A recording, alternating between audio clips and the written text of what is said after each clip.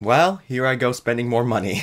Hey guys, it's Charles and welcome back to my channel. Or if you're new here for the first time, yes, my name is Charles and welcome to my channel. So today I'm going to be showing you guys what I got at the most recent Criterion flash sale that they had on their website. This is actually the first time I actually bought any Criterions from, directly from Criterion, so this was an interesting process for me. I knew the flash sale was going to happen sometime in February, March, but you know what? I was like, oh, I have no job anymore, so I don't think I can afford to buy Criterions. And my mom was like, ooh, can I even afford to buy Criterions, when the Barnes & Noble sale happens in June, July time, like it usually does. But then, I secured a job. So, while I was sitting at my job, they were like, the flash sale is happening now. And my mind was like, you know what? Why not buy some? Why not? So I scooped up all the ones that I could. And, here we are at this video showing you what I bought. There were a lot more that I wanted, but, by the time I actually got to, shopping, they were already out of stock. So, Rip Yee Yee and The Brood and also Medium Cool. Because I really wanted those three movies too, but they were already out of stock. And I was like, okay, this is sad, but we gotta just move on. Hopefully during the Barnes & Noble's 50% off Criterion sale that happens in June, July, I'm able to get those three movies and a bunch of other ones. So I wasn't that sad, but at the same time I was like, oh, I kind of wanted these now. Anyways, let's get to, opening this box already. Okay, so here's the box that, the movies came in. And, oh my god, I just got the vaccine yesterday and, god, my arm hurts. So holding this heavy box up is not it. Okay, so I went ahead and opened the box because I was like, I cannot, live open it because I'm bad at holding the box. And also I was like, cutting it, I'm horrible at cutting stuff. So I was like, I'm gonna just do it off camera. Okay, so the first movie I got is Breaking the Waves, and this is a Lars von Trier film. I've seen it once, I didn't like it, but then you know what?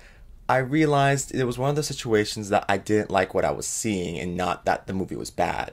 I was really just annoyed with, the townspeople in the movie and, like the church in the movie and how they turned their back on the main character. I think her name is Bess. Is it Bess? Let me check. Yep, her name is Bess, and I'm like, wow. It's been like, I think over 2 years since I've seen the movie, and I can still remember the main character's name. I'm like, wow.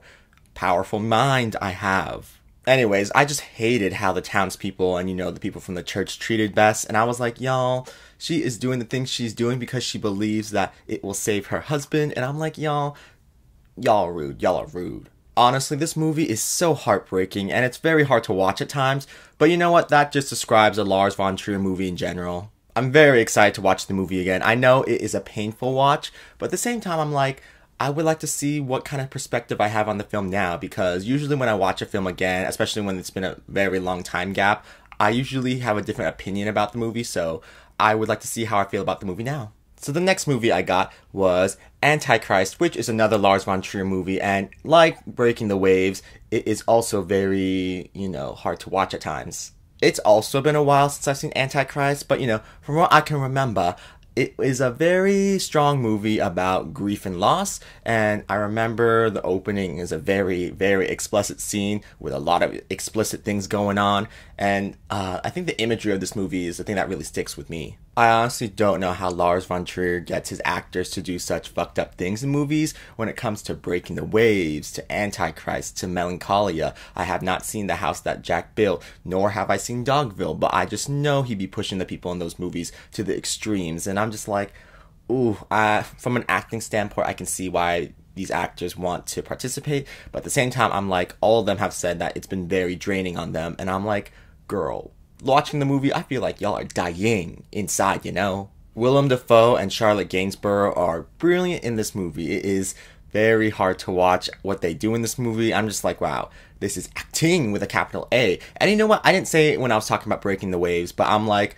who are they? Emily Watson and Stellan Skarsgård. They both do a great job. More Emily because, Stellan's in that coma for most of the movie. But you know what? The actors in Lars von Trier's movies, I'm just like, y'all are doing the work, but y'all should not be doing the work for this crazy man. Honestly, just reading what Nicole Kidman went through on Dogville, it makes me not want to watch that movie. I mean, I have looked up what happens in that movie, and I'm just like, I don't know if I want to go there.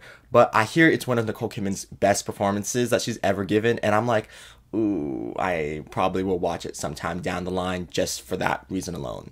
Also, I find it hilarious that this movie got booed so hard at the Cannes Film Festival when it premiered there. It's very hard to get booed at that festival, to be honest, I'm pretty sure. So this movie getting booed, I'm like, ugh. But anyways, I like the movie and I can't wait till we watch it. I mean, I'm not going to be running to rewatch it, but I'll rewatch it eventually. I'm more interested in rewatching Breaking the Waves because that movie, I feel like I wasn't really getting what I should have gotten from that movie from the first time I watched that one. Okay, so the next movie I got was Woman in the Dunes, and this movie, I've actually never seen it before. I've heard so many great things about it, so I was like, you know what, why not buy it? All I really know about the movie is that it's from the 1960s, it's Japanese, and it was critically acclaimed, and it got the director of the movie a Best Director nomination at the Oscars, which, you know, I'm pretty sure back then, well, I don't know, because, you know, sometimes at the Oscars, Best Directors could be foreign directors. It was weird. It was weird at the Oscars back then when they were like, oh, we love this foreign movie, but we're not going to really nominate for anything other than, you know, maybe screenplay or director, which it was so weird. It was so weird back then. But yeah, Woman in the Dunes. I really don't know that much about it, but, you know, I've heard so many great things about it, so hopefully all those great things turn out to be true. So the next movie I got was Children of Paradise, and this is one of the first Criterions I ever watched. I mean, it's in French, and I can understand enough French, so I was like, let me watch it. And you know what? I was like, wow, this really is a brilliant movie. I find it so interesting that this movie was filmed during World War II. It really doesn't feel like it was shot anywhere around World War II, and I don't really understand how, because, you know, during World War II, eventually, you know, the Nazis took over France, so my mind's like, when exactly was this movie shot during World War II? But yeah, Children of Paradise, it is a brilliant French film. It's an amazing film in general. And you know what? I cannot wait to rewatch it. I mean, I think it has been over 2 years. Some of these movies that I bought, it's been years since I've seen them. So I was like, you know what? Let's buy them. That way we can rewatch them finally. So the next movie I got was Lost in America from Albert Brooks. I actually bought Lost in America when it first came out because it was a part of the Criterion sale at Barnes & Noble's that was happening at the time. Like, when they extended it, I'm pretty sure they extended it a few more weeks, which meant that I could buy Lost in America. So I bought Lost in America not knowing anything about it, and I was like, this was just okay. Man, it is really raining outside right now. Like, it is raining hard, it got dark real fast, and the winds are blowing. But, you know, let me finish this video up right now, because I'm just like, my God, I cannot with this lighting and this wind and rain that's right next to me. But yeah, back to Lost in America. I think the movie is pretty great. I need to rewatch it, but I think Albert Brooks is such a smart director and a writer. He is a very interesting actor as well. In this movie, he kept talking about Easy Rider, and I was like, after watching Easy Rider, because I'm pretty sure I watched this one first and then Easy Rider, so I never really understood what he was trying to say. But after watching Easy Rider, I'm like, oh, now I understand what he's trying to say. The movie is all about looking for satisfaction in, you know, the modern world, or modern world at the time when this movie was made. And I was like, okay, the ending really made me be like, you know what? Where the money reside, where the money reside, honestly. Okay, so the next one I got is a more recent release from them, which would be The Parallax View, which is another film from Alan J. Pakula. So that means Alan has 2 films in the Criterion Collection, this and The Iconic Clute. When they announced this movie was going to be in the collection, I was like, okay, how am I going to watch this movie? That way I can know whether or not I want to buy it. So it turns out it was streaming on Amazon Prime. It might still be streaming on Amazon Prime, but you know, I was like, lucky me. So that night I watched it on Amazon Prime, and I was like, oh, this is actually pretty good. And you know what? I was like, oh, so apparently Alan J. Pakula has a trilogy of like paranoia, apparently. And this is the second one. So it's Clute, The Parallax View, and then All the President's Men. And I'm like, that really is a great triple feature. I really like how this movie starts off in Seattle. I was like, oh, I'm from there. I'm from there. And you know what? I've been to the Space Needle, the most basic place you can go to in Seattle. The movie is very exciting, you know, full of paranoia. And you know what? By the end of the movie, I was like, wow, we really went on this journey of trying to uncover the truth. And I was like, wow, going down conspiracy holes can lead you to death. Yeah. Warren Beatty, by this point in his career, it wasn't even that long. It was like, what, mid-70s that this movie came out? And I was like, baby, someone needs to tell you to put some moisturizer on, some lotion on, because you're looking wrinkly already. Like, you and Robert Redford in the 70s, like the mid to late 70s, I was like, how did y'all evolve so fast? White men really do not age well for the most part because they do not take care of themselves. The last movie I got from the Criterion flash sale would be Smooth Talk, starring Laura Dern and directed by Joyce Chopra. I think that's how you say her last name, Chopra? Yes, I think so. Honestly, the lighting in this video is wonky because sometimes it's bright outside, because, you know, the clouds have let up and it's not as dark clouds, but then sometimes it's dark clouds, so it's dark. So I apologize if this video has like inconsistency in lighting. I'm just like, that's just how it is. Back to Smooth Talk. When they announced that this movie was going to be in the Criterion Collection, I was like, ooh, another Laura Dern movie. But I was like, ooh, but this is one of her earlier movies and it's kind of hard to find a way to watch it. But you know, I found a sneaky way to watch it. I found a sneaky way to watch it. Yeah.